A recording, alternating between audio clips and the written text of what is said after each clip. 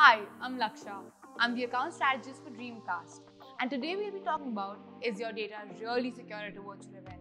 Hacking and losing of data has become a genuine concern for users attending virtual events worldwide, and hence a secure platform has become a #1 priority for everyone who wishes to attend a virtual event lately. Number 1. Password protected logins.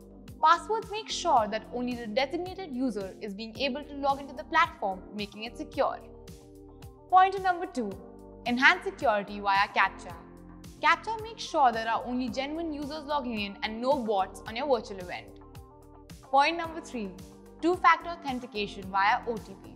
This can be done in two ways, via emails or phone numbers. This point makes sure that your users are the only ones logging into your platform and no third person, hence making your data extremely secure on the virtual event. Point number 4. Unique URL. Make sure your event has a unique URL. By this, you will ensure that the person having the URL to the event is the only one attending the event.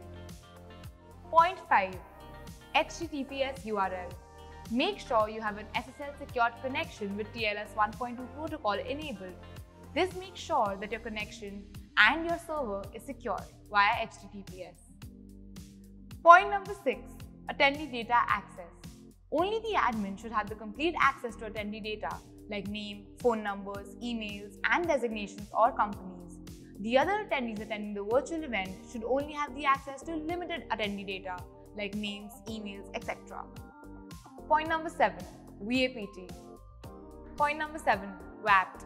Vulnerability Assessment and Penetration Testing is a security service. It identifies the gap in your server, network, and infrastructure. It can be done in two ways. 1. In your internal organization, and 2. It also checks the threats you pose to the outside world.